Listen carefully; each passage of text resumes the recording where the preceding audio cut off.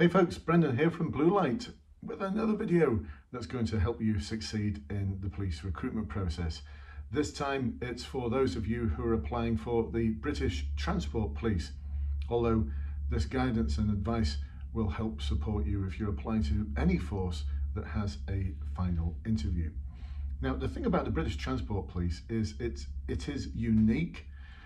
Unique because it has a completely different recruitment process to all the Home Office forces. It's unique in so many other ways as well, but in terms of its recruitment process, it doesn't use the Home Office online assessment centre. When I say Home Office, I mean College of Policing, but it's designed for the Home Office forces. I believe the Civil Nuclear Constabulary are also using it at the moment because they haven't got anything else they can use until they get over the sort of COVID backlog. So British Transport Police have a 1 hour interview stroke assessment where you are asked to do a 10-minute presentation, and then following that there are interview questions which also involve you managing a scenario. So let's take a look at the British Transport Police presentation. This is the one that you've got 10 minutes to nail. They might ask you some questions based on what you have to say.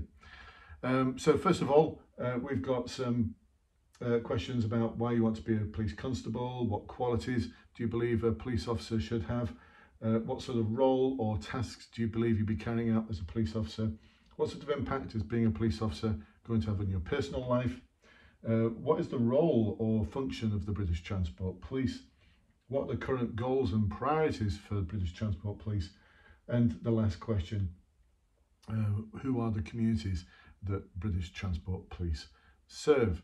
So the way to think about this isn't so much as a presentation, but more as these are interview questions.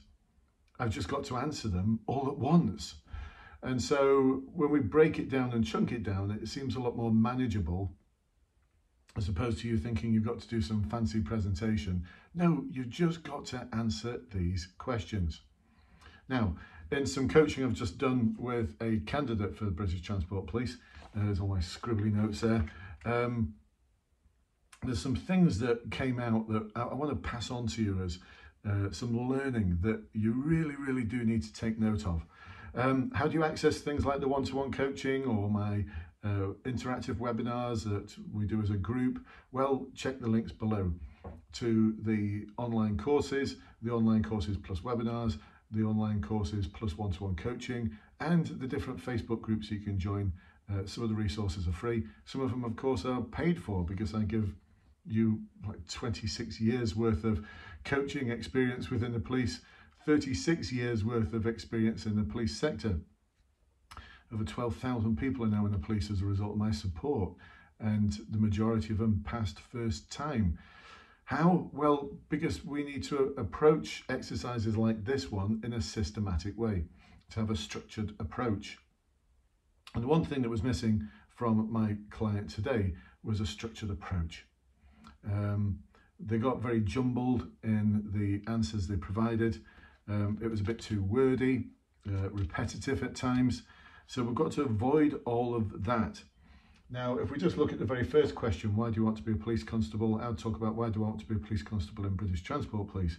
One of the things we've got to do here is to tell a story, not just a load of cliches about why you want to help people, help support communities, put something back. I've always wanted to be a police officer in British Transport Police. You know, all of those cliches aren't going to tell them anything at all about you. So one of the things that we did today is we actually constructed this really emotive story, because the first time my client gave me his account about why he wanted to be a police officer, quite honestly, there was no emotion in it. It was too wordy, it was repetitive, there was no emotion in it at all. He could have been telling me how he's just gone to the shops to buy a pint of milk. It was that exciting. Remember, this is the first time you're going to have the opportunity to make an impact on them. I expect some enthusiasm. I expect some passion. And so one of the things that I want to focus on, wanted to focus on with my client is making sure that there's a story that's told that is compelling, that starts off with a really interesting hook. And in this case, he talked about his previous role, one of his previous roles, and how it gave him pride and satisfaction until he actually met a police officer, and then he realised what true pride and satisfaction was. And then we moved on from that and linked that to the next thing, and then linked that to the next thing, and linked that to the next thing, all the way to the point where this individual actually works in the police sector as a civilian member of staff, all the way to the point where he was actually told by a senior officer that you're police officer material, and that further inspired him to actually take the jump to apply for British Transport Police. Now, there's also some realism in there as well, because why didn't he apply for the police force that he's actually working for? Well, look, you know, one of the things they expect at the interview is for you to be authentic and to tell them the real reasons why. And he didn't want to share the real reasons why. I'll share them with you because you're not going to be able to identify the individual. And I do have permission from this individual to make this video as well, based on our coaching call.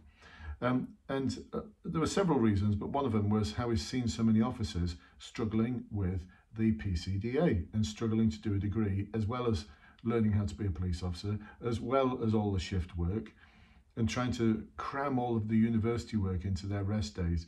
And quite frankly, he said, you know, so many of them have left, and I don't want to be one of those individuals. And so I took a look at alternative pathways, and that's when British Transport Police came up as an option.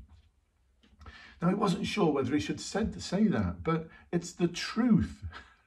And remember, you're being interviewed by people like me, and I can work out whether you're trying to BS me with cliches and the things that you think I want to hear. I don't want to hear the things that you think I want to hear. I want to hear about what's in your heart. I want to hear about what's motivating you. I want to hear about what's driving each stage of your journey as to why you want to be a police officer. So telling a story, that's really, really important. Okay, other points that I can help you with. Yeah, when it comes to things like what the role involves and what qualities should a police officer have, it came out as just a load of bullet points.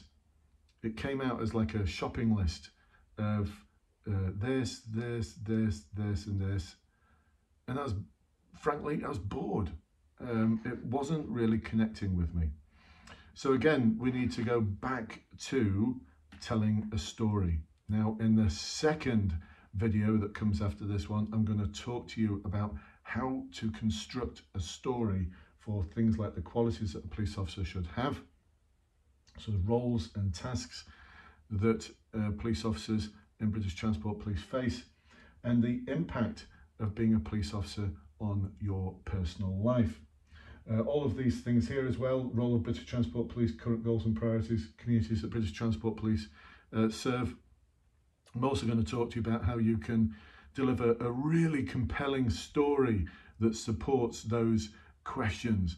One that's going to completely nail it, and one I know from my connections in British Transport Police does give you extra marks. They're looking for you to do this one thing that I'm going to talk about in the next video, and this one thing actually has a tick in the box on the marking guide. You get extra marks for it. So I'm going to talk to you about that in the second video. Where are you going to find that second video? Well, if you're one of my clients, it's going to be in the interview course Facebook group.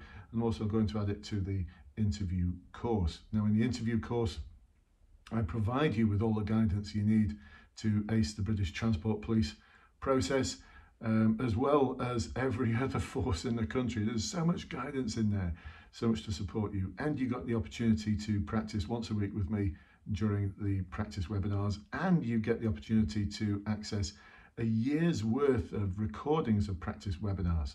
My goodness, you can geek out here on Bluelight TV, everything you need to prepare you for the interview or your assessment, whatever it might be.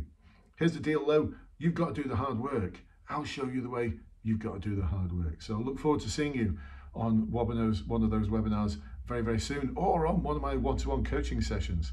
I'll catch you with you soon, my friends. Bye-bye for now.